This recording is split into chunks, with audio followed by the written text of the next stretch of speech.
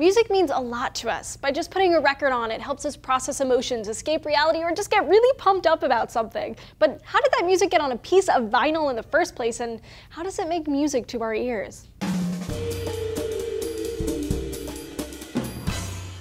Hey audiophiles, Julia here for DNews. I know it seems like a simple thing, but how do we record sounds onto vinyl?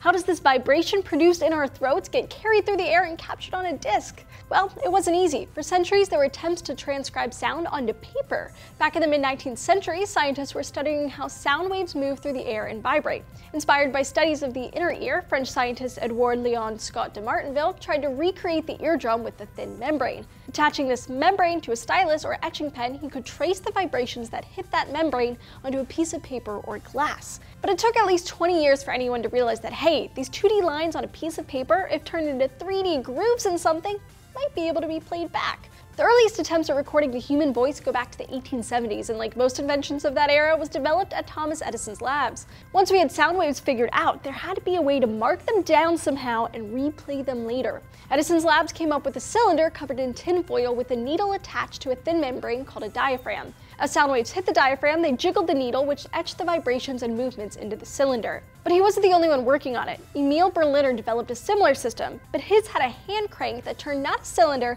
but a flat disc, cutting three-dimensional grooves of sound waves directly into it. The needle or stylus would read the grooves, producing a sound that was amplified by a horn or a cone, and thus the gramophone was invented in 1887. And that's still kind of how analog sound is played today. Records work on a similar principle, only instead of recording it fresh each time, it's recorded to a master disc and then pressed into vinyl. Today's record players have the stylus, usually made from diamond or sapphire, attached to a tone arm. That's the thing you pick up and move to put on a record. Tone arms can be straight or curved, and there's some debate as to which is better. And the sound isn't amplified mechanically. Instead, it's carried through the tone arm to a cartridge containing coils and a magnetic field. These coils take the vibrations and amplify them electronically through speakers. But on a warmer note, many record fans say they sound just that. They believe records sound better and warmer than other forms of recording because of its fidelity. But that's an arguable case. But maybe the rise of record players lately is simply because many vinylophiles say they have an emotional connection to records. Some say it's a nostalgia factor.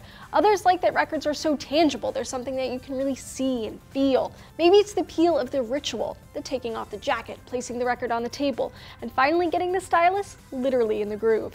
So while some might get a little down on digital recording, it can be awesome. I mean, modern scientists have even found a way to listen to those Scott de Martinville recordings using a virtual stylus. Seriously, it's really creepy. Give it a listen. There's a link down in the description below. Alright, audiophiles, it's your turn. Do you still listen to old vinyl records? Do you think it's better than digital?